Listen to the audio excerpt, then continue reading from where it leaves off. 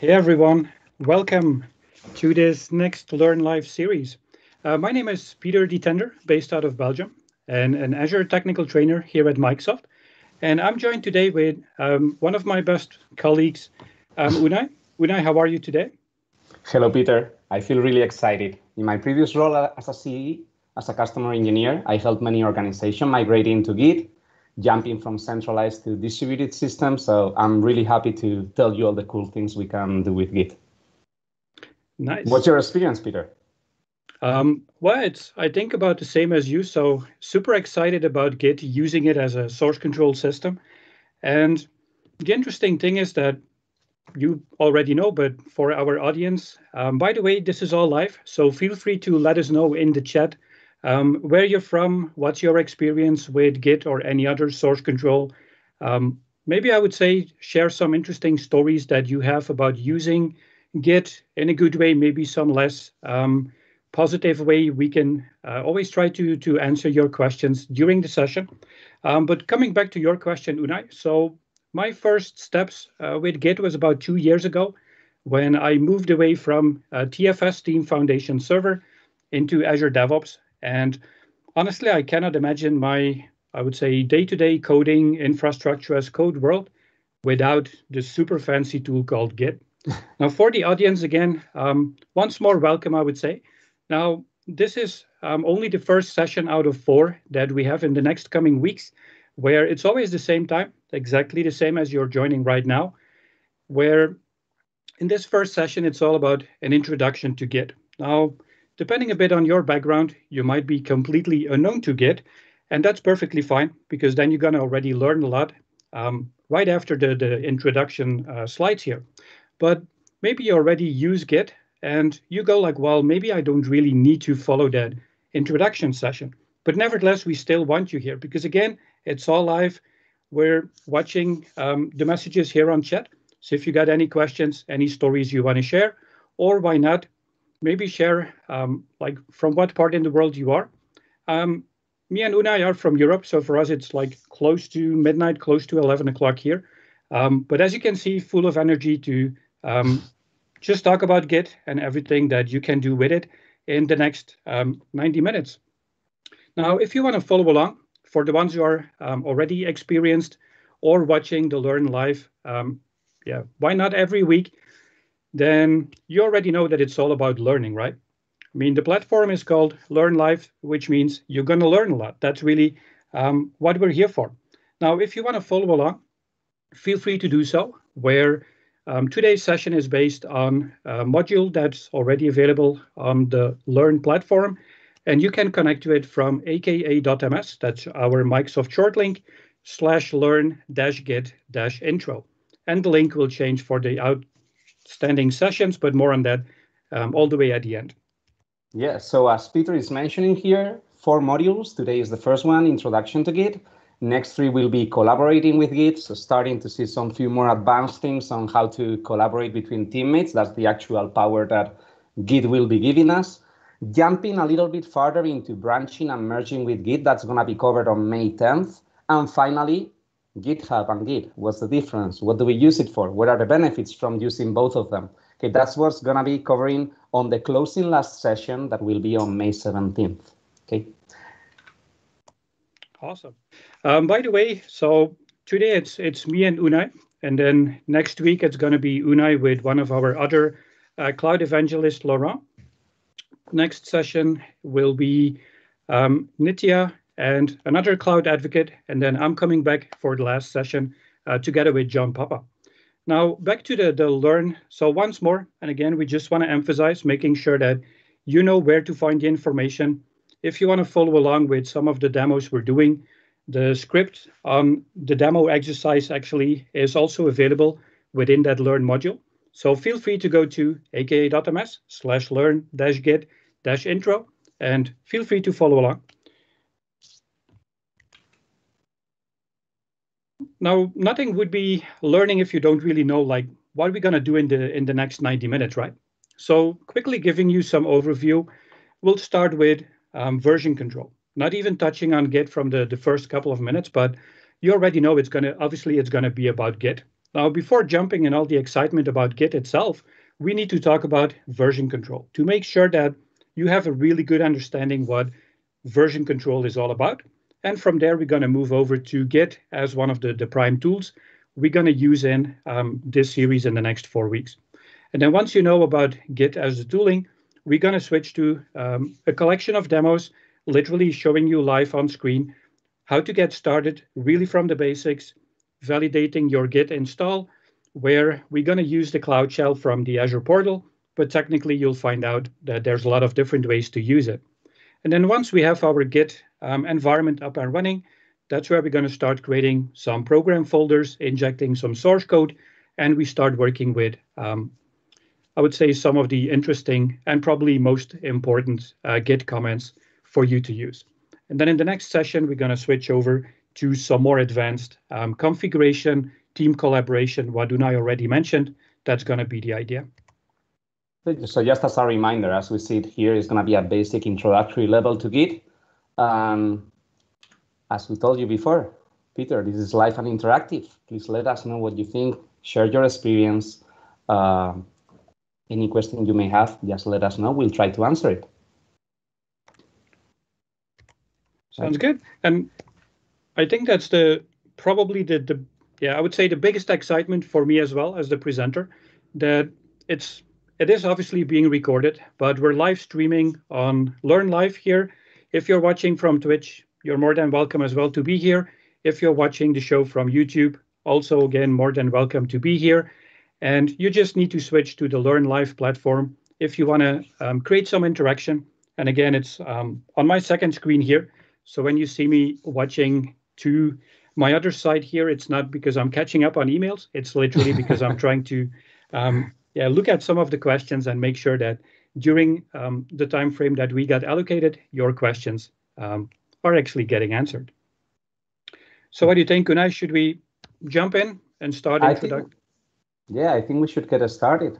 So as we said, this is going to be an introductory level in learning experience for Git. Okay, Git is a version control system. There's many different version control systems. We'll be discussing that.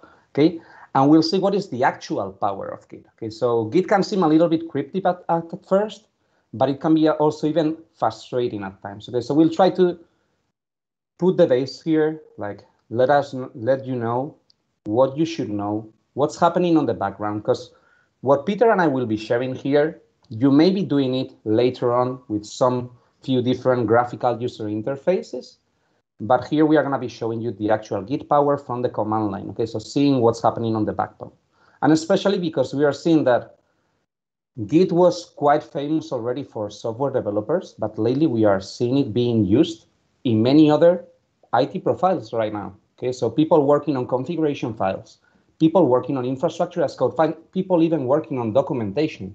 They are using Git nowadays. Okay, so it's not just a tool for software developers.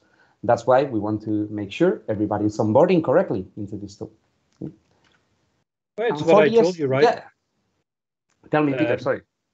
Well, no, it's what I told you. Like my own experience with Git was once I started looking into like Azure DevOps, and yeah, my background is like building Microsoft data centers before Azure. It was all on-prem, but obviously now been using Azure for quite some years. And yeah, that's what got me into like the interesting DevOps world. And I can imagine it's the same for our audience and checking some feedback. So there's some feedback like Git is complex. Some other ones are sending some information like I love Git and I couldn't live without it anymore. And I guess it's about the same feeling as I have, where it's just becoming your day-to-day tool, almost like checking your phone every now and then, where you're just going to use Git to check in your code. And as you mentioned, updating, why not creating documentation, creating ebooks, creating blogs, and anything else you can do with it. But back to you, Unai. Yeah, sure. So Peter and I will be showing you some demonstrations that are building up on an scenario. Okay, so the scenario we are trying to imagine is that we are a software developer at a company. This company decided to start working with Git.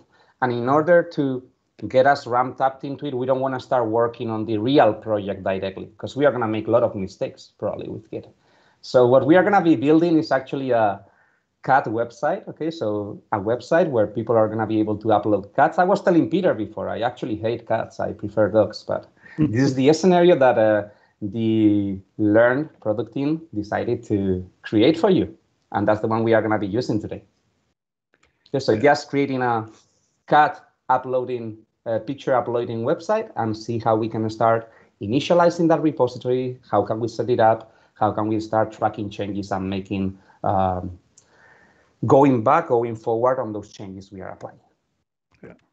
Well, I was actually more looking forward to the aviation company website you were talking about, but for me, cats is fine. I do have a cat at home, so I had dogs before, and I'm not even really decided am I more like a dog person or a cat person? But I think for now our demo scenarios using cats is obviously perfectly fine. But enough about cats and dogs. Let's maybe talk a little bit about one of our key statements in using Git, but taking a few steps before diving into Git itself and sharing some insights on version control. And that's really the magic word for today. Now, if you ask me what is version control, you could think about your local file system. For the ones who are using Windows Client for a couple of years back already, you could integrate versioning, which means you're going to create some kind of file, could be a Word document, could be a PowerPoint file, could be almost anything else. And if you want, but as an end user, you needed to enable it, you could go back and enable version control. Now, it's obviously not exactly the same, but overall, the concept would be pretty identical. So by using a version control system, sometimes abbreviated as a VCS, it allows you to track changes. Whenever you're going to make a change to a file, could be a small change in some application source code, could be a change in a PowerShell script, maybe an ARM template, Terraform template, or why not, if you want to create documentation. My own blog is written using Git as well, where whenever I'm blogging, but not always publishing it already, I'm relying on Git to check in my changes and from there moving forward. So super important, even before jumping into all the nice things about Git, is really having that concept about version control. And it's going to make your life so much easier. Sorry, Peter. I was just jumping into the Git documentation right now. Oh, cool. I'm quite surprised to see. So the actual main site for it is git-scm. Could you tell me what SCM stands for? Well, in my legacy data center days, I would immediately think about System Center Configuration Manager, but that would be SCCM, so that's not what we're talking about here. It's actually pretty cool what they did with the URL. So you could assume that you would go to git.com, but what they actually did is using version control and SCM, which by the way stands for Software Configuration Management System, and you can use the two interchangeable as well. So it's or a version control system, a VCS, or it's also called a software configuration management system, SCM. And that's where I would say that little cool gimmick in the URL is coming from as well. Okay, that makes a lot of sense. Good. Well, since you had some time to read the documentation website, right? While I was presenting on what version control is, but could you maybe provide a summary on what is version control? Why would you use it? What are some of the capabilities? Since you read the documentation anyway. Sure. So what I can tell you, one of the main focuses of Git is enabling collaboration. Okay, so for collaboration, what we need to know is when, who, and what. When did the change happen? Where did it happen? Who did it? And what did they actually change? Okay, so that's something that we are going to be able to track with Git. Apart from that, we are going to be grouping changes, and every operation called commit, Peter will be explaining it later, will have a message linked to it. And not only message, people were talking about DevOps before. So in DevOps, what we find super useful is the traceability of the changes you apply in code, because they can actually break your code. Okay, so being able to link it to your software planning tool. So I may have some bugs, I may have some tasks pending. Are these changes linked to that one? Okay, so we can trace it back whenever something happens.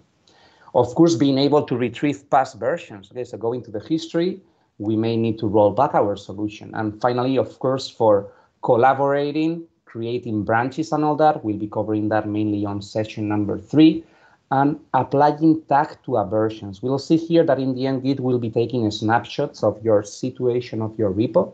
Okay, some snapshots are going to be more important than others.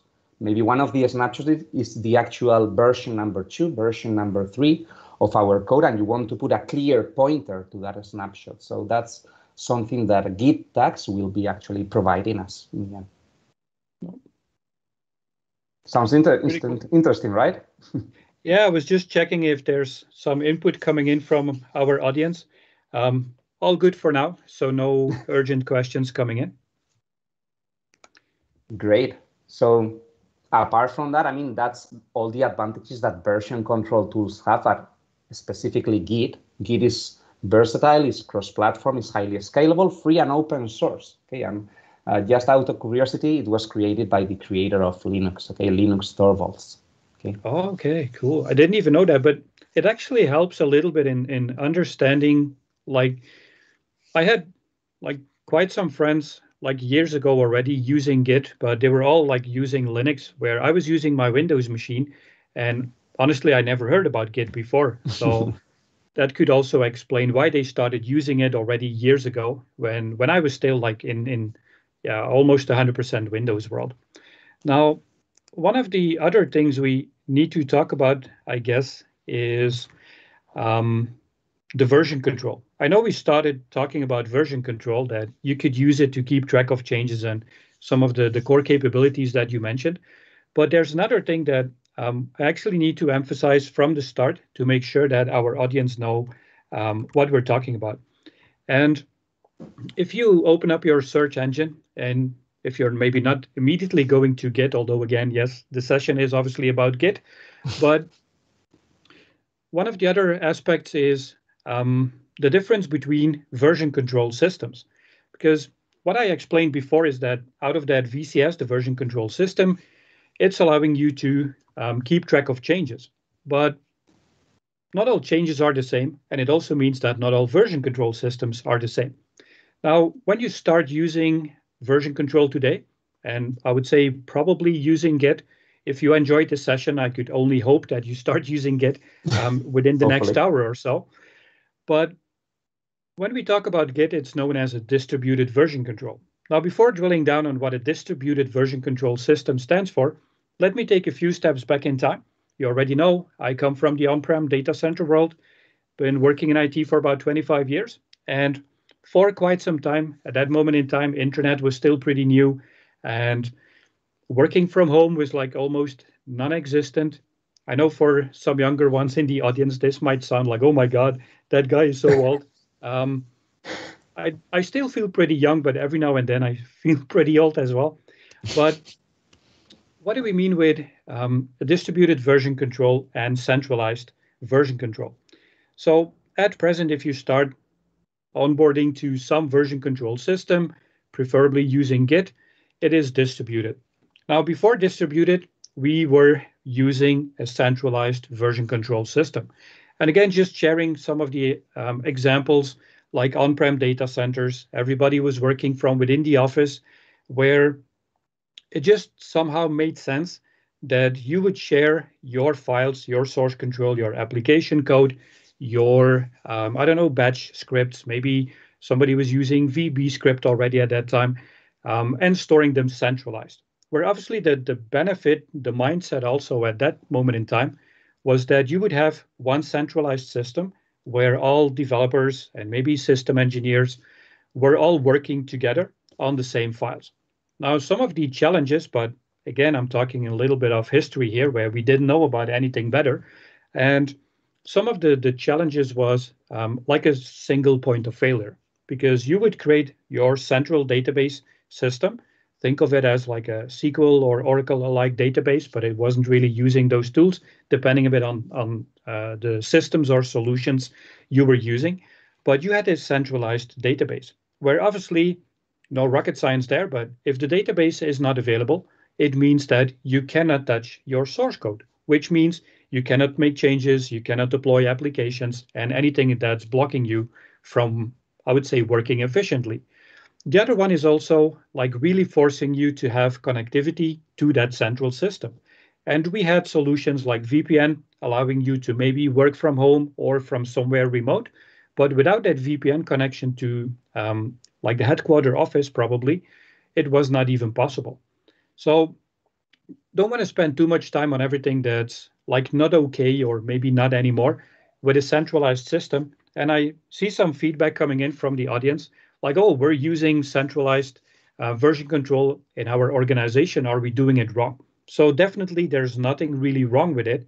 But I would say we're going to try to yeah, share some insights and getting you excited about the new way of working, which would be a distributed version control. So what is distributed? It's giving you all the benefits that we didn't have with the centralized one. Where, for example, one of the first statements is that any developer or operations engineer, like what we would call DevOps engineers today, each and every one of them that are part of that team or the project are able to create a full end-to-end full copy of all the source code to their local machine. So imagine, and we're going to show you, not specifically today, although we're using the same backend environment, but throughout the 4 sessions, we literally going to build up from, this is like me just working on my local machine. And then in the next session, we're going to integrate with some of our team peers and sharing code, collaborating on file changes. But we're not going to touch on that already today, but it's coming in the other 3 sessions. Now, what we're going to do with the distributed model is really like literally cloning, creating exact copies of all information. So I'm storing all the files. If Unai would connect to my project out of the distributed VCS, he would get all the files as well.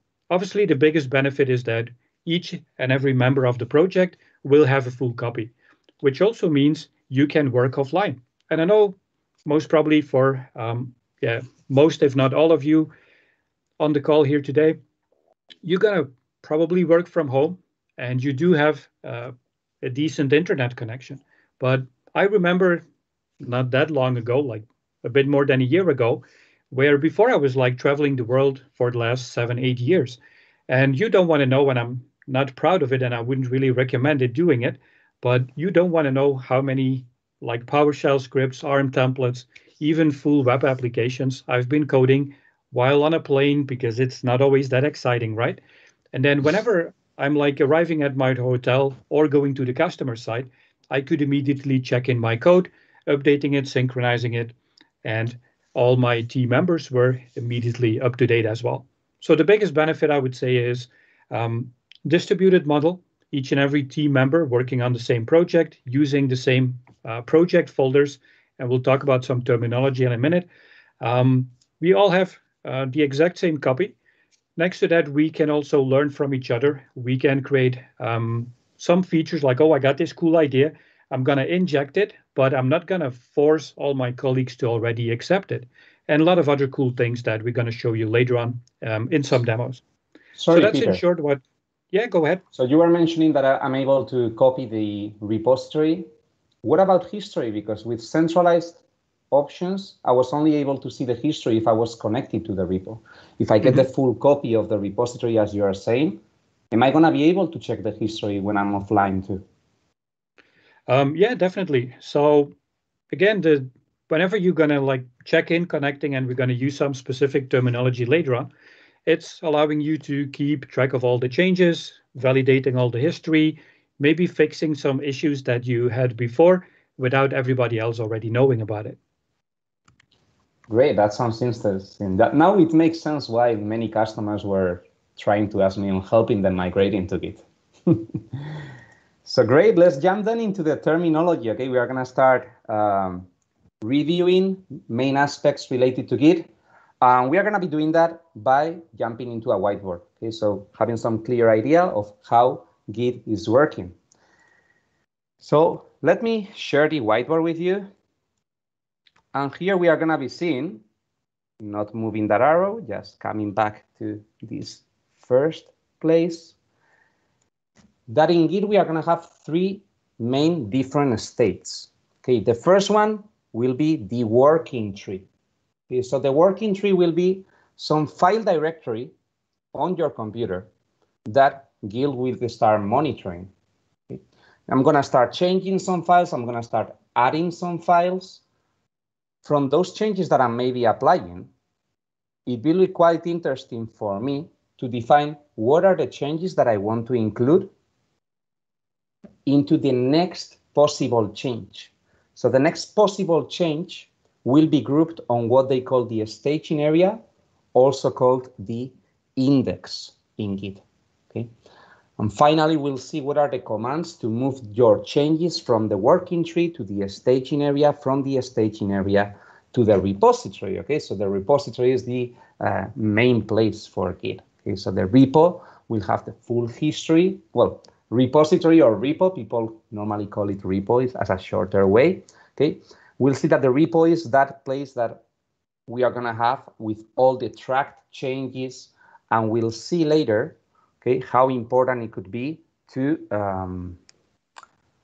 so mainly talking that the repository is what travels from your computer to a server, from the server to those people that are going to be collaborating with you.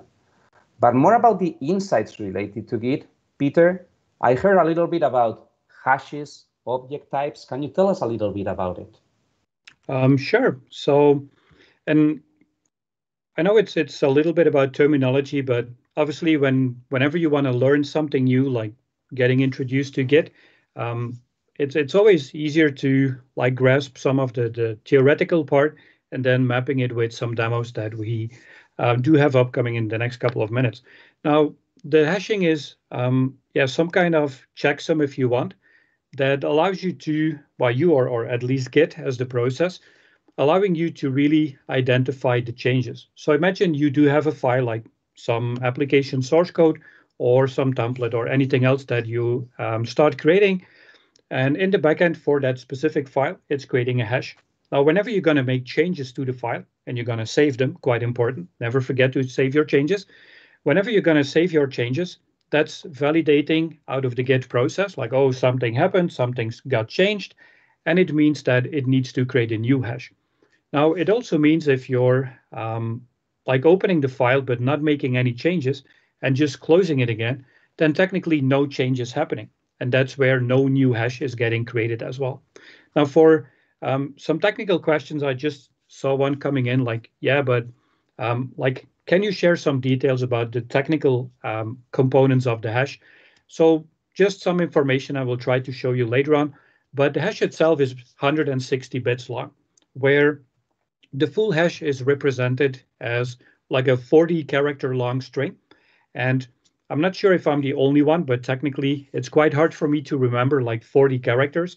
So without doing anything, anything more detailed, like checking log files, for example, Git is only exposing like 7 characters. And that's somehow a little bit easier in communication. Great. Did that help a little bit, Unai? Yeah, that makes a lot of sense now. So apart from that, I think we already mentioned there's different branching, okay, and that's the actual power of Git. Okay, we'll see that branches will let us group link commits, so people can be working in different versions of the same code. They are great for experimenting, as we can see it here. People will have independent environments. And what about the default branch? So some people have the default branch as main, some other people have it as master. And I think it makes a lot of sense for obvious reasons. We are transitioning to main as the name for the default branch, okay? Important to mention also what we call head in lowercase letters and head in uppercase letters, okay? So when we mention head, and we are gonna be trying that with some few commands, head is the current commit we are showing for a branch. Okay, so we are going to be reverting, we are going to be going back to some few commits before. You can put head minus the number of the steps that we are going to be jumping back into. Okay. Also super important to mention, so here you see it, repository and remote. Okay. How multiple people are going to have the same repo, how we are going to be synchronizing between each other. will be done by defining for your repository what is the remote location, the remote path, where it has to be looking for updates. Okay, can you tell us a little bit about it, Peter? What are the commands mainly used for this synchronization? Well, yeah, so there's a couple of different comments that we're going to use, but at least for now, in I would say getting started with Git, what two of the main comments you should try and remember is like git push and git pull. So what you're doing with git push, like the name says, is literally pushing from your machine into the centralized repository, and git pull allows you to like grab the latest files from the central repository and making sure that you're like completely up to date. And if you have like a fast changing project with a lot of collaboration with your developers or your operations teams, and there's a lot of changes coming in, then what I'm personally doing is like running that git pull like maybe once or twice a week to make sure that everything that I'm having in my local copy is actually stored and fully in sync with everybody else on the project. So git push, git pull, that would be like, I would say, two prime important comments to remember. And there might be another one that could be useful, but we'll talk about that more towards the end of the session, would be like git reset, where you could, besides just using the main keywords, you could also use some specific parameters. And then later on, we're going to walk through like git status or git log, and then you can add some specific parameters to that one as well. So git would always be the starting comment, and then adding like some task detail that you want to get out of it, like pushing, pulling, logging, pulling up a status, and from there you can define some specific parameters. Now, I can imagine that not all of you are waiting to just memorize and learn like git commands by heart. And honestly, it's not really what we're doing. But again, yeah, in this introduction session, once more, I think it's important to know like how is the tooling actually working before we're going to integrate it in some other tooling. Now, as you can see here, there's Git integration with a lot of like traditional development environments. If you're using Visual Studio, if you're using Visual Studio Code, maybe you're using GitHub Desktop, it makes your life a lot easier. It means that you don't have to memorize all those commands. Now, one of the side remarks here is that out of the integration in your preferable IDE environment, it's not always giving you all Git capabilities. So what it means is that every now and then, typically when you see some error message coming up from the tooling itself, that every now and then it's not always that clear. And that's where having that notion about the actual comments in the back of the tooling could be beneficial. And since we talked about GitHub and mentioning Git every now and then, I think it's maybe interesting to mention that it's not exactly the same. Now, GitHub by itself is obviously based on Git. So it's that version control system distributed, allowing developers, operations teams to collaborate and check in changes, make changes, and working together. But the version control part of GitHub is only like one subset of the actual capabilities. So what you can do with GitHub, and for the ones who are waiting for more details, we're not going to cover them in this session, but we have a lot more coming up around GitHub and a lot of other tools that integrate with the Git version control in session 3 and 4. So you need to hold on for a couple of weeks, but looking forward to see you back already. Now, in short, what GitHub gives you besides version control is project management, allowing your team members to create issues, starting up discussions, integrating GitHub Actions, allowing you to run pipelines, pushing specific deployments to cloud environments, to on-prem environments, overall performing some project management. So it's a lot more in GitHub than just using the version control of Git that we already talked about. Yeah, I think what we need to leave really clear is like Git and GitHub are completely different things. Okay, so GitHub is a place where you can host Git repositories. You're going to work with Git technology. GitHub will give you the server functionality to host them in their servers. Okay, Great. So I think it's time, Peter, to jump into the first demo then. Are you ready Why for not? this one? Let's hope so. Let's see if we can do a little bit of magic here and switch over to my screen. Great. And for the ones who are following along, feel free to just have a look at that Learn module. So if you missed that link, it's aka.ms, Learn Git intro and dashes in between the keywords. And if you start up the exercise from there, what it gives you is Cloud Shell.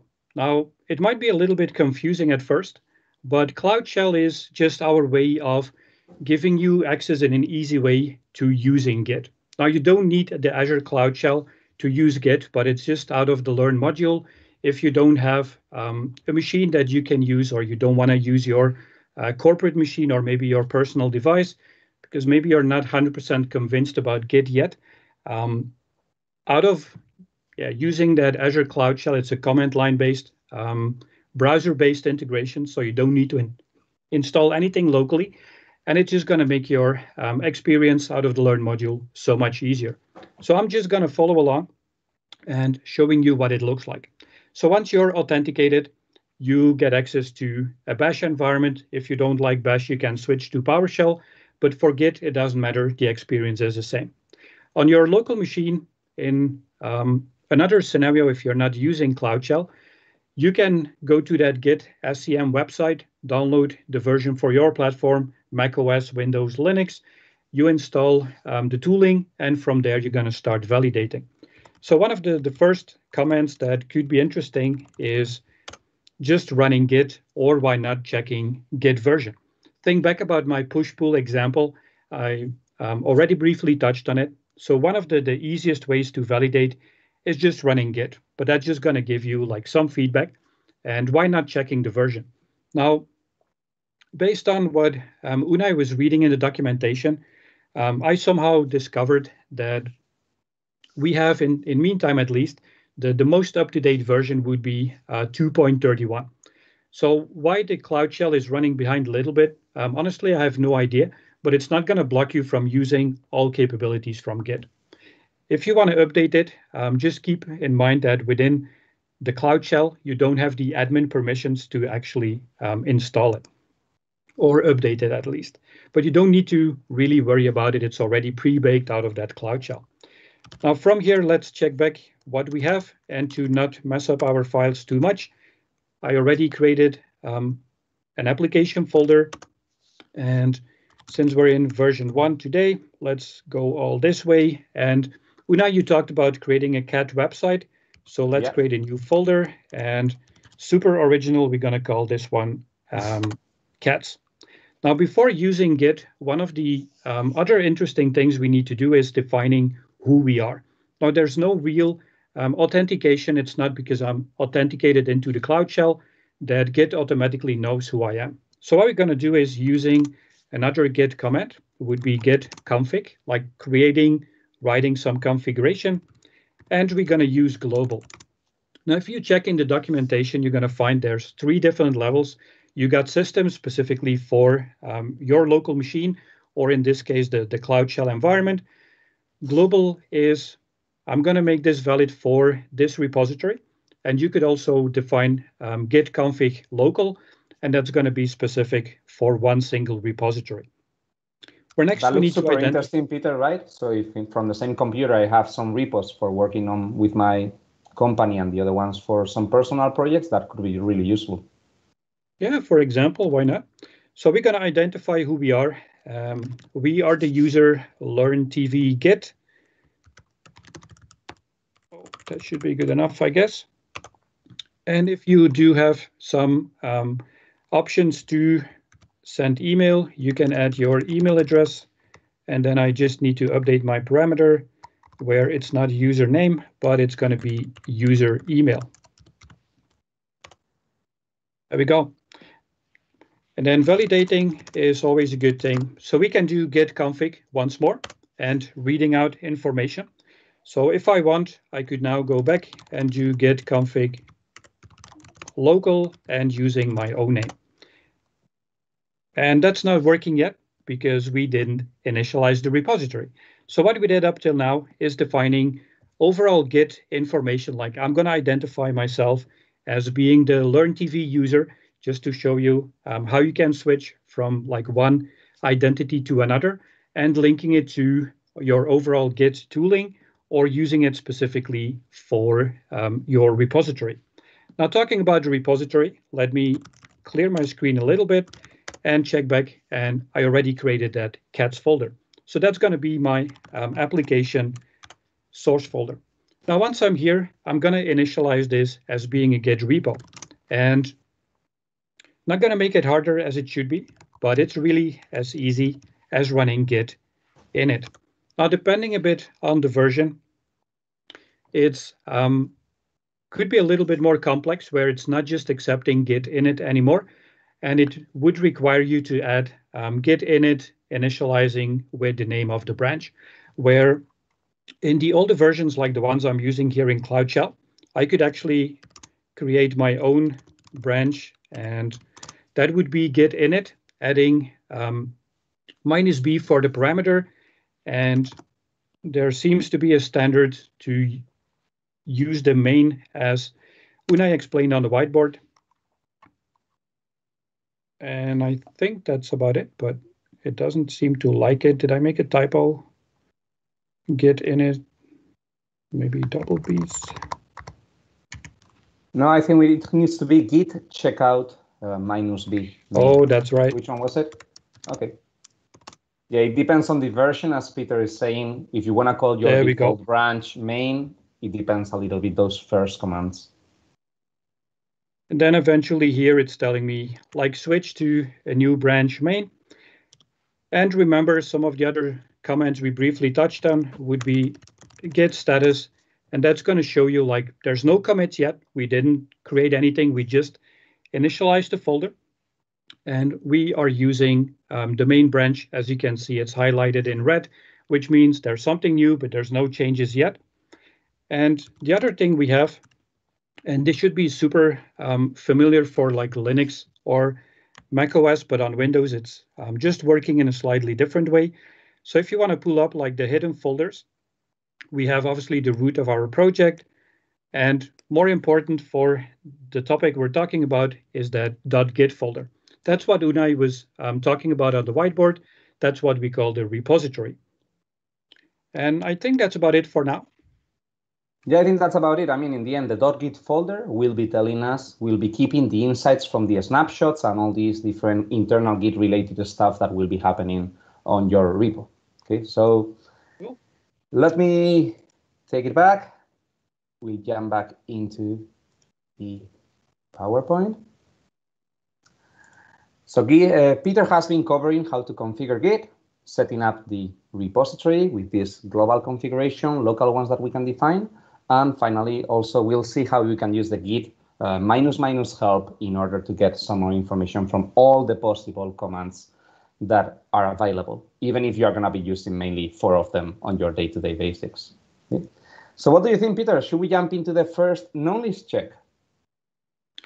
Yeah, let's do that. And then we could spend some time checking back if there's any question coming in from our audience.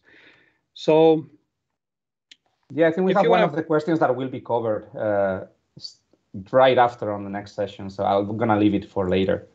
Okay, cool. So the first question we have here is, which is of the following scenarios? It's a common use case for version control systems.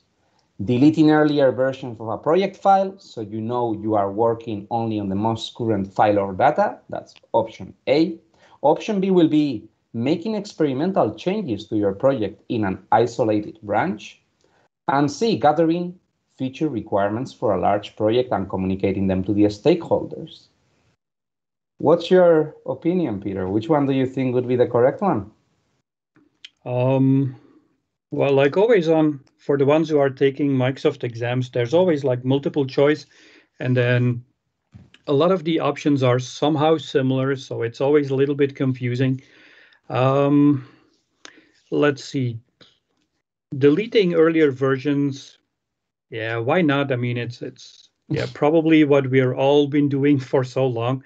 Making experimental changes sounds interesting, where I'm not really, I would say, the best coder. So I'm not always that proud of the coding I'm writing. So it might be useful for at least myself to experiment with it a little bit. And before I'm like 100% convinced that it's actually useful. Yeah, but then option C is also an interesting one, like gathering feature requirements, communicating with stakeholders, like sending some updates, knowing who they are. Uh, yeah, why not? You need to Let's help me, see. Unai. I have no idea. I think we gave enough time, so let's go for the answer. And this time, answer will be option number B. Okay, we said that Git is mainly for experimenting and collaboration.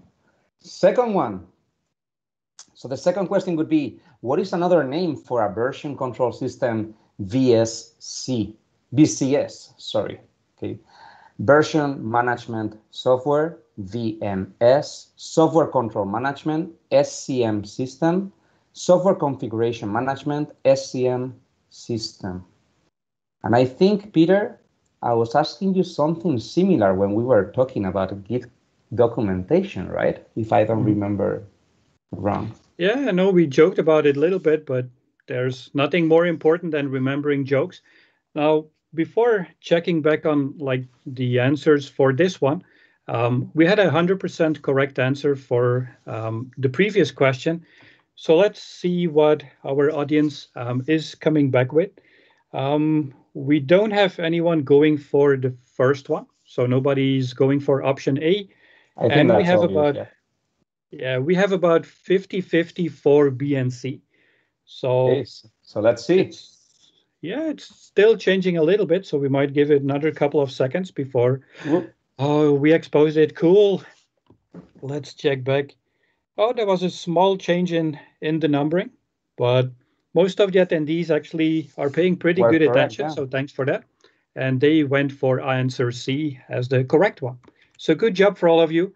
For the ones who didn't pick option C, obviously there's nothing wrong. You're all here to learn. So I would say pay a little bit more attention for what's still coming in the next 45 minutes and making sure that you are still enjoying the session, similar to what we're doing. Yeah, great. So let's be jumping then to the basic Git commands. Okay, start working with it, and that's going to be related to one of the questions that popped up in our windows. Okay, talking a little bit about is staging the same thing as Git adding and all that. We are going to be covering that right now. Okay, so basic Git commands.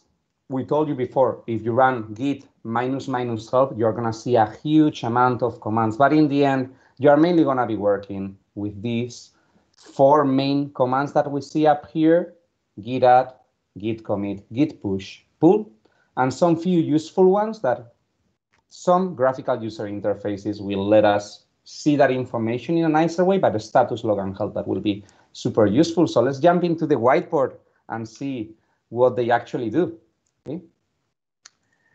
So jumping into the whiteboard, first one that we have will be the git adding, okay, command. And that's the one that happens right here. So this one is useful for answering the first question we had, okay? It's git adding, same as staging. It actually is, because it will tell us what are the files that has been modified and you want to move them into the staging area. What about commit, Peter? Yeah, so commit is like I would say the name stands for where you're literally committing, like confirming changes. Now, commit is actually like twofold, where it could refer to using the git command, like I'm going to commit something, where I would tell you like, hey, Unai, I'm going to send you some updates. So first I'm going to commit it. So that would mean like initiating the git command commit action. But it's also like the noun where the commit is literally forcing, making changes to your source code and confirming, sharing them with your peers and confirming that everything should be up and running. Yeah. Apart from those ones, so we also have the ones for push and pulling that Peter mentioned before, so synchronizing with a remote repository. From the ones that we were mentioning on the slides, we see here One of them is the Git status. We'll see it in the demo. It's super useful. It will give us as an output the information about which are the changes you have on the working tree. Did you move them to the staging area? So what is the actual situation you have right now before jumping into doing a commit? Okay. What about Git log, Peter? Can you remind us? Can you tell us what it is? Yeah, Git log. So that's where you can literally pull up like logging information. Remember I talked about the hash before. So if you want to find out like some more details about the hashing, that would be one of the comments to provide you some insights. It also allowing you to keep track of like who made the change. Remember, we ran that git config, username, user email. So if you want to find out like who committed that change, it's going to show you the commit ID, like the hash, also showing you the timestamp, like when did that change happen. And I would say, yeah, super useful comment. You're going to use it in real life quite a lot. But the other interesting thing, Unai, that I find out like 2 slides back is where in the end, again, we started where Git is like super powerful and you're going to use it, giving you a lot of capabilities. But in reality, you just need to memorize like 7 commands and you get basically like 90% of the functionality. That's pretty mind blowing. Yeah, and actually related to Git log, I have to say, Peter, I've seen some customers doing super interesting things. So the history that is being shown gives us a lot of information about changes, when they happen, what has been modified. So I've seen people even using it to automatically create documentation. So you see there's some few interesting stuff people are doing in the community. Okay, so just the last one we have to talk about here is Git help. Okay, so same as many other command line tools in the end. With the help parameter, you're going to be able to see and understand a little bit better information That's about the one I'm each using command. most. I think so. I think so. I'm either jumping to help or just jumping into documentation myself. Great. So let's try it and let's try to follow with the demo here. Just remembering we are building the scenario of working with this CATS website. So Peter worked before on initializing the Git repository. Now we are going to be jumping on staging our first file, making our first commit, modifying a little bit the file, seeing with the git status command how everything is going. Let's start making some few commits here. Okay. Sounds good. And so I'll check back for some more questions coming in from the audience. If you were joining in a little bit late, know that this session is live, which means you can answer, get your questions answered. So please keep them coming while Unai is switching to the demo environment. I'm watching the screen if you got any questions, concerns, and remember it's part of the Learn module, aka.ms, Learn Git Intro. Great. So I'm going to restart the Cloud Shell for me because it gets frozen after some time. Jump into that folder we have right now. Let me just try to remember it. So there is learned Git live repos, cd first session, if I'm not wrong. Let's see. Git session and the CATS folder. So we are located back on our repository. Okay, I'm going to clear it to make it a little bit nicer. And let's start by playing with it a little bit. So the first command that I'm going to be running here is nothing Git related, will be the git touch index. It's just a Linux-based command that will create that file and or modify the metadata for the modified date. Okay, so I'm just creating an index HTML file right here. Okay, if I go now and we try for the first time Git status, you're going to be able to see that we have some untracked files. Okay, untracked files will be the ones on the working directory. It's telling me, hey, Unai, you have an index HTML file created, but you didn't git add for it yet. You didn't move it into the staging area yet. Okay, so let's do that with the git add and the dot. In this case, I'm not selecting individual files. I'm selecting all of them. Okay, so adding it will move it to the staging situation. So I can run again the git status and we'll see that now the output is a little bit different. What actually happened here, so we see some few more files, is in the first command that Peter was running. There's some main files, main branch related files that have been created. Okay, but let's just hold on to the index HTML1 for now, just to make it simpler. So the index one, together with all the rest, have been moved into the stage situation right here. Okay, so I think we are ready to create our first commit. And how do we do that? By running the git commit command right here, okay, telling it that we want to create a commit for the index HTML file, and with the -m, what is the message related to these changes, okay? So if we run it right here, it was successful. One file has been changed, 0 insertions, 0 deletions. Why? Because this file is completely new. We'll see some changes happening here when we are modifying an existing file on our case. Okay, so we can jump into another git command that we've been talking about on the whiteboard. Running the git log. Peter was saying it will tell us the history. Okay, we just have one commit. This is the hash Peter was talking about, right? Peter, if I'm not wrong, this weird identifier. Yep, that's the hash, but you only need to memorize the first 7 characters. Oh, that's interesting, because I'm really bad remembering names. I cannot imagine numbers. And here we have also the pointer to tell us, like, hey, the head is pointing to this commit. This is where we are actually located right now. Okay, so let's try to modify the index file again. Okay, and in the Cloud Shell, if you click on code and the file, it opens an editor quite similar to Visual Studio Code where we can modify our file. Okay, in my case, I'm just gonna modify and put just some HTML property right here, pretty simple one. Save our feline friends. I'm gonna just close it. I did the change for it and I saved it. And let's check the Git status again. So with the Git status, we see, hey, Unai, you have modified the index file and you didn't stage it yet. Add it again.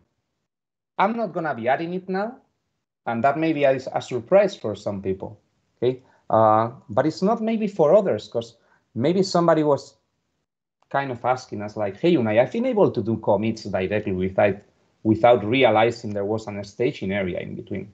And that was my situation when I first started with Git. Okay, so that's what happens when you run git commit -a. Okay, it jumps directly from the working tree to the hidden to the index HTML file. Okay, so it jumps directly from working tree to repository without going through that middle stage. So that will create a new commit, and we'll see right now that if we go again to the git log, this time we have 2 commits right here. Okay, so we can actually see that we created 2 git commits during this demo. Okay. Pretty cool stuff. Yeah, right, Peter? Should we run an only check to see if everybody got it correctly? Yeah, just doing a little time check. I think it might be better to move on and then doing maybe some other demos to just show them. I'm pretty sure that most of you are following along, so it's just validating some of the steps we did in the demos. If you still know what we're doing, but we might speed it up a little bit for like the last part of the session. We got about 30 minutes left and still got some other things that we want to show you. So maybe let's move on, Unai, and skip some of the questions for now. Sure, and we can come later if we have time then. If we do have time, why not? Perfect. Quickly checking if there's any question from the audience. You were going to answer that one question, right? Like, how can we undo any ads? So you added a file, but can we also undo that? And if you force the commit, how we can undo that? So we might try and show some of that in our outstanding demos. I think we are actually covering some of that. I think we are actually covering when we talk about fixing mistakes with Git. So how we can revert back, how we can reset it. So those questions will be answered on the end of the session, on the last part of the session. Great. So with that, let's leave the knowledge check for later if we have time, and jump into the next demo. So following with the same demo right here. Okay. So let me jump back into the Cloud Shell. And right here, we are going to be working again with the index HTML file. So I'm going to open it again in code. And I'm going to be adding some few extra lines right here. Okay. So if we modify some lines right here, save it, close it again, and let's run the git diff command. Okay. This is a new one that we didn't talk about, but we want to share it here on the demo too. So here you are going to be able to see, hey, what was the line that I used to have? With your change, what are the lines you are adding? Okay, so what's the difference between the state the repository had to the one that you are introducing right now? Okay? And you'll see that many tools like Visual Studio Code will give us this functionality in an easier way without using command line and so. Okay, but that's how it works on the background. So let's try to create another commit right here. I'm going to quit that one, clear it again to make it a little bit nicer, and run a commit for those recent changes that I just did to the index file. So now we can see it. One file has been changed. I didn't add it. I was deleting one line. 12 lines have been inserted. Okay, so you see that this one looks a little bit different, right, Peter? Oh, so it's not just keeping track of like the whole file change, but literally like everything you changed within the file itself? Yeah. Pretty nice. And if we run the git diff right now, so let's just run it again. This time we are going to see that, hey, your working tree and the actual repo, they have the same state. There's no difference on that. Okay. Mm-hmm. So the head in the working tree and the head in the repository are actually aligned. Okay. What else could be interesting here? And I think this next command will be quite useful to the issue we had from the beginning of the repo. Okay, so if we just look for all the directory, we see that there's some main folder right here. Okay, and Git has some kind of functionality, which is the .gitignore file, which is quite useful because we can specify what are the folders and so that we may want to ignore. Because I want to ignore the main folder. I may want to ignore also some temporary files and so. So depending on the editor you are using in Linux, some temporary files will be created, some .back files will be created. So this is mainly the place where you're going to say, hey, these are local files. I don't want to be synchronizing them in the repository. Okay. So that could be your like personal files if you want to keep track of some of the, I don't know, your personal documentation, but you don't want to integrate them as part of the repo. Some files you don't want to share with your colleagues because they're not really part of the project, and excluding them from the Git sync. That's really what you're doing here. Or imagine if you're a software developer, the outputs from your compilation, you don't want to be sharing them with the rest of people because you're going to do that with the DevOps tools. So let's ignore those local files that are being created whenever you are running building commands on Visual Studio. And so, okay, so that could be really useful too. So if I think I saved it. Yes, I'm going to close the editor for this one. Let's run the two commands that we need, git adding all and the commit again. Okay, so ignoring editor backups. That's the message that I'm including for this one. Okay, so one file has been changed, 3 assertions, the 3 lines that I've been creating right here. Okay. So let's keep on improving our demo, right? Because we only have an HTML file. What about the style, Peter? Maybe we should create some CSS files right here, right? Yeah, go ahead. You're doing awesome, and looks like the audience loves it. By the way, could you do a little shout out to Kingston? She's one of the Learn Live fans, apparently. So, hey, Perfect. Kingston, thank you for joining us once more. Hope to see you in 4 weeks from now for me and Unai next week as well. Yeah, I'm going to be watching for you next week. I'm going to be waiting for you. So I just created another folder. And as you see, if I run git status right now, surprise, I created a folder. Git is not tracking it. Okay, so Git track files. It doesn't track folders. Okay, so that's something that is quite interesting, and it may surprise you in the beginning. Okay, so that's something that we need to be aware of. Now what I'm going to be doing is I'm just going to be creating some simple style file.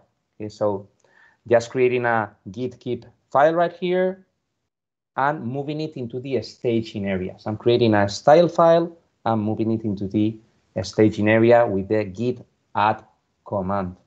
Okay. If we run now git status, sorry.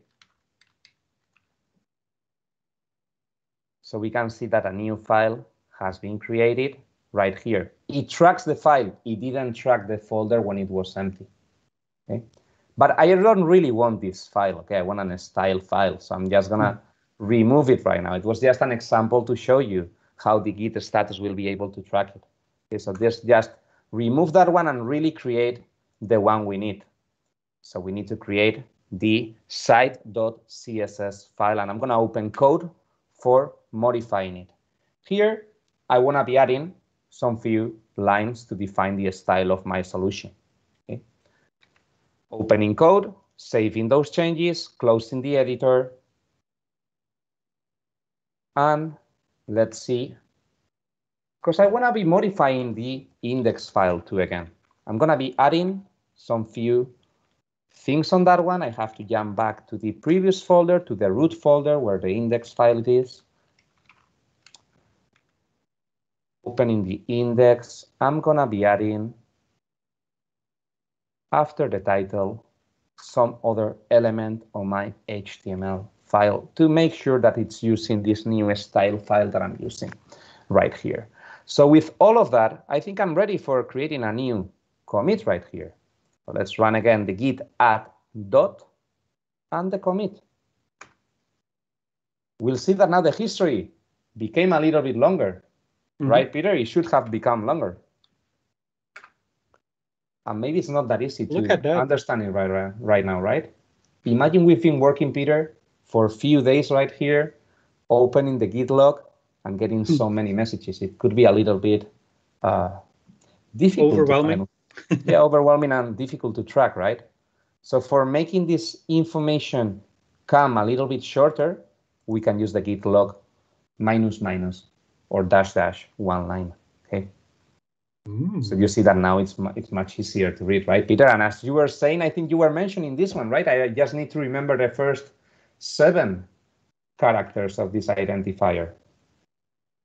Yeah, because I mean, like before we briefly touched on it, where well, it's always interesting to like know the comments, but you don't really need to memorize them depending on the tooling you're using.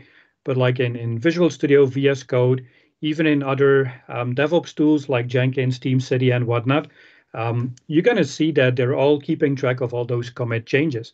But if you're not using any of those tools, nothing would technically block you from just telling like your colleagues, like, hey, Unai, I just committed change 6EF. And then you could immediately check the Git log and finding out like, oh, Peter made a change and adding some CSS style sheet, because that's the reference to the hash that I mentioned you. Great, that looks super interesting. So let's go back to the slides. So here we've been starting to modify the index, creating subdirectories. Reminder, it doesn't track directories, it tracks only files right here, right, Peter? Mm-hmm. Yep. So, no, go ahead. Go ahead, please. Sorry. No worries. So, yeah, it's tracking the changes. So, in short, what we did in this demo is starting from that folder, creating the cats directory in the previous demos, creating that index HTML, making some changes, adding the CSS file, replacing files, listing commits, validating the logs. That's everything we did for now.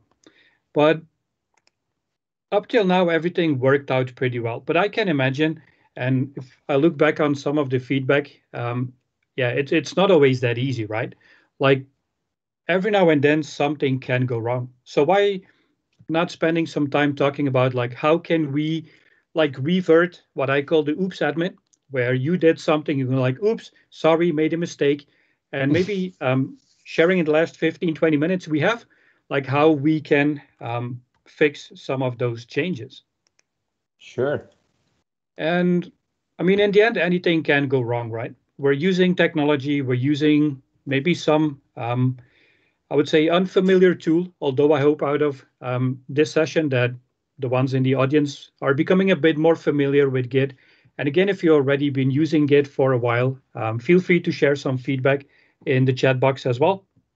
But no matter how long you're going to use it, even earlier today, in one of our internal Teams channels, I saw a message coming up like, oh, I made a mistake just by firing off the wrong Git command. And I mean, it all happens, right? You might be super experienced, you might be totally new to the tool. And in the end, we all know that at some moment in time, something will go wrong. Now, the good news is that Git is there to help you from the start, giving you a lot of capabilities, and at the same time, also allowing you to go through some easy fixes.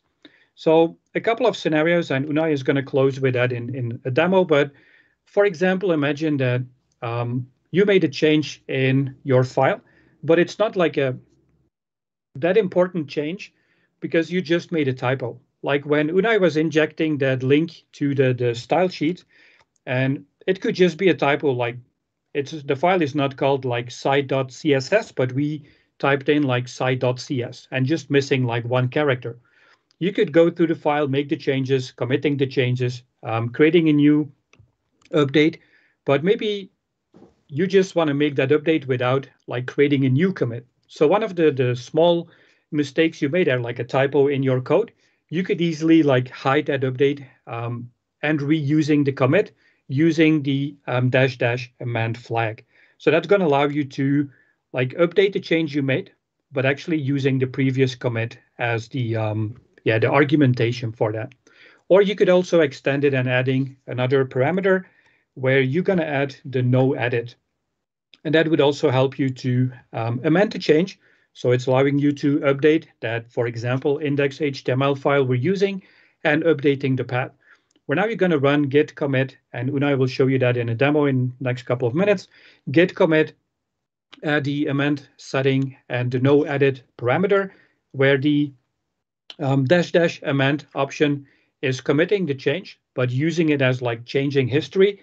And how cool would it be if you could actually go back in time, like maybe Back to the Future, or just going back in time and pretending like nothing really happened, you didn't make any mistakes, and the file is still up to date. So that's definitely one other convenient command, I would say, that allows you to make some changes without committing a new change. And talking about changes, we already touched on like the cool thing about Git and using that for history. So what you can do is literally changing history. And I know it sounds weird, but it's super useful. You're going to find out that whenever you start creating documentation, updating template files, or updating full application source code, that every now and then you're going to make some mistake, little oops, something happened, and I'm just quickly going to fix it. And I don't need to do like a new git add, make the changes, new git commit, and you can just revert history a little bit. That would be I would say the main message. Or yeah, I would also add here that we have to be really careful. Like history in GitHub can be changed and it actually needed sometimes. So imagine that I'm introducing some sensible data on a file. Even if I delete it from the actual file, we have it on the history. People can go back to it and check that information. So treat it really carefully, but it's actually a super powerful tool. And we'll see right here. So one of the commands is using the checkout for recovering a deleted file. Okay, so if you deleted the file from the working tree, remember we have the index and the repo. By using git checkout, you're going to be able to come back to the state the index was having. Okay, so that's a way of easily recovering a recently deleted file. Okay, that's because we only deleted it on the working tree. What happens if we delete it also and we let Git know that it has been deleted? Then the checkout wouldn't work because it has been modified from the working tree and it has been modified from the index. We'll need to use other two commands that we are going to be mentioning right now, reset and revert. So reset and revert. So reset will be that one that will give us the option to take changes coming from a repo. Okay, but we'll see it here that resetting is actually something that will modify the history. So we have to be really careful with this one right here. And I'll try to open the whiteboard later to show you the main difference between revert and reset. Reset, you go back to a commit, and the ones that you left there hanging are going to be deleted in the future. Okay? That could be tricky as well, right? It can be really tricky, especially when we work with remote repositories and so. The other one, maybe a little bit easier to use, maybe. We'll see it later on this whiteboard. Reverting, what it's doing is not deleting some few commits we have in history. What it's doing is, as the name says, do the opposite as a specific commit we are specifying. Okay. Right, Peter? Do you want to jump into the whiteboard maybe to, let's see this difference between the two of them, and you can explain it maybe here in a graphical way. So. Yeah, just go ahead, I would say. It's your whiteboard, so just go through. I'm just going to check if there's any last questions coming in. Perfect. So from what we've been explaining, reset, so this is the one that is missing right here. Reset head -1 will take our repository to the previous commit. This one will be deleted in the future. Compared to revert, which is the second option we see right here. If I say git revert head -2, we are going to be adding an extra commit that will undo what we did in this one right here. So you see here the difference between resetting and reverting. Very cool. Great. So maybe we can try quickly the last demo we have for this session. Let's jump into the same environment we've been using up to now. Clear it. And let's imagine that what we were mentioning before, I'm going to be removing the index file. If I remove it, so you can see, I don't have index file anymore. Okay. I just see the CSS and the main folder. What if I do the checkout? This way of recovering what we had in the index, so recovering that file. So right now, I get back the index file. Okay, so you see it, nice. Super useful right here. Compared to the other situation, what happens if I remove the index file, but I'm telling Git that I'm removing it? Okay. Then the checkout won't work. Okay, if I try the checkout right now, I get an error message. I don't have it in the working tree. I don't have it on the index because I let Git know, right, Peter? Makes sense. So that's when reset comes to the rescue. We'll tell the repository, hey, reset the head and get the index file from it. Because we know the head, that was the last commit, has the index file. So we can come back to that. Okay? It will appear as an unstaged change. So if we check it out right now, so it's like it moves it to the index. And from the index, we have to move it back to the working tree. So that's what we can do with the checkout, as we said before. And that will give me back the index file on the working tree that I have. Cool, right? I love it, man. I love it. So I think that's pretty useful in terms of demos. Should we be jumping to maybe the last knowledge check, and from there to the end of the session? Yeah, it's a quick time check. Looks good to me. Well, I think it's probably a good time to wrap it up a little bit. And I would say to our audience, congrats. You somehow made it through this first session. We're not 100% finished yet, but just want to close in a nice way. And just quickly going back to 90 minutes back in time, we talked about Git history. So let's take a couple of steps back into our own session history as well. So in short, what we talked about is learning, what is Git, the distributed version control system, where next to that we walk you through like how to configure it from the start, using a lot of different Git commands, where eventually I was super excited that you only need to memorize like 7 of them to do actually a lot of really cool stuff. So we started with configuring Git, checking the Git version or installing it on your local machine, showed you how to create repositories where you're going to initialize your Git. From there, once it's initialized, you could track the changes and then updating files, validating the files, committing the changes, and whenever something went wrong, like making minor oops admin little mistakes, how to recover from them. And we briefly touched on the differences between Git and GitHub as well. Now, at this point, I would say you should know enough about Git, like where to find it, where to find the documentation, and get started. You could create your own little basic project. We're going to continue building up on our little CAD-based website, but don't let it hold you back, I would say, in the next couple of days, and then hopefully see you back next week. Now, if you're interested in learning more, again, remember that this was only the introduction, and you can follow along on that Learn Live module. So if maybe some of the demos were a little bit too fast, if some of the explanations were not 100% clear, I would recommend you to go back to the Learn website, aka.ms/learn-git-intro, and dashes in the middle. That's where you're going to find the exact module that we used for the explanations, where you can follow along going through the exercises again, similar to what we did in the demo environment.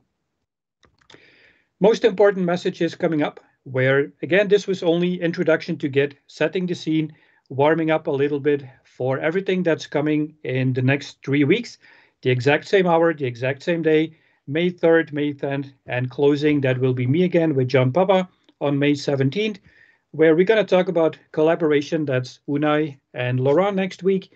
From there, we're going to move up, making it even more exciting about collaboration using Git branching, where multiple DevOps engineers are working together and eventually merging, bringing all the changes together in the main branch.